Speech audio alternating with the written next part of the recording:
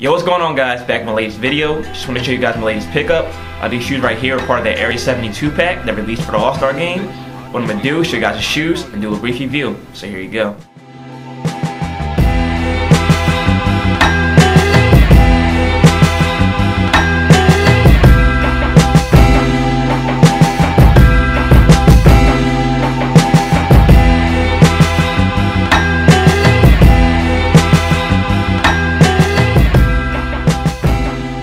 Alright, so it came in the regular brown Nike box, nothing special. The Area 72 sticker right there. Newspaper. And get right into the shoes.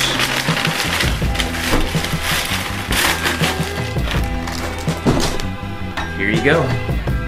The Barkley Foamposites. Definitely a nice, crazy, different type of shoe. A lot of people really hype over this shoe. The retail on this was $250. As far as the pack is concerned, this is definitely a standout to me. I'd like the Air Force Maxes a little bit more, but wasn't able to get them.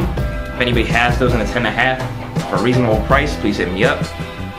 But these are definitely a nice shoe. Little brief review. You have that black and white speckles throughout the shoe and that Foamposite material. You have that red metallic swoosh right there. Once again, you have the speckles down there and purple with like a really light blue. Black midsole right there. It's got like this rough kind of texture. You have this 3M, black 3M throughout the side, the eyelids, and the toe box. You had that purple Nike swoosh right there in the front of the toe box. You have these red like waves right there on both sides. The icy bottom.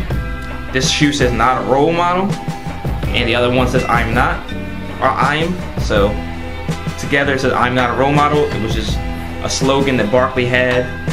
It's one of his Nike commercials. On the back, you have Charles Barkley, CB right there. Has a little tag that came with it. Let me get that close-up look for you guys. It's CWB, which is initials, 1963, which is the year he was born, and Leeds, Alabama, which is his hometown where he was born. On the tongue, you have that ray gun, little alien. Black tongue, red, black, and white laces. The inside you have this like purplish, almost like the galaxy print throughout the back of the tongue, the sock lining. And the insole is that same color with Charles Barkley in there. I don't know if you can see it or not, but it's the same color as the sock lining, and it has Charles Barkley in it. So that's pretty much the shoe in a nutshell. Definitely a nice shoe. The retail was $250, so a lot of people kind of pass up on it through the high retail, but it's definitely worth it. Definitely a standout shoe. Break a lot of necks with it. So let me know in the comment section how you guys felt, if you copped it, and just let me know your overall opinions. As always, rate, comment, subscribe. Let me know, guys. Let me know what you guys think. And thank you for all the continued support.